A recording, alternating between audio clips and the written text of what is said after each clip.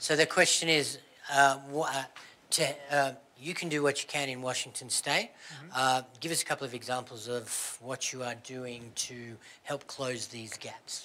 So as we speak, we are attempting to pass America's first carbon tax, which will create a price signal to spur investment, and will also, importantly, create about a $3 billion investment fund in my state over a biennium, so that we can help consumers get access to the electric cars, so we can help businesses get access to new efficiencies to reduce CO2 emissions, so that we can help people in insulating their homes so we don't waste energy, so we can make additional investments in our incredible research institutes, so we can train people in the new businesses in clean energy.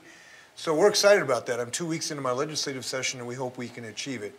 We're also looking at avenues to have a low-carbon fuel standard as a potential alternative to a carbon tax, or an additional one, which will essentially require the industry to give us cleaner fuels. And it's been very effective in California, and we're looking at a way to do that.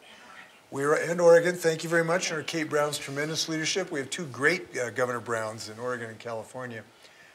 We are looking at essentially a clean fuels mandate for the grid, so that any future generating capacity would need to be renewable. We're also looking for additional incentives for electric car usage. So we have multiple avenues. All of these make sense.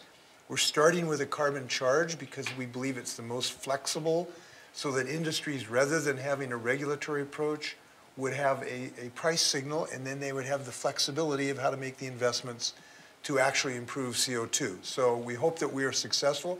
If anyone knows a legislator in Washington State, you feel free to share your viewpoints with them. You have a First Amendment right in America to do so, and I will defend you if you would like to do so. Very good. Well,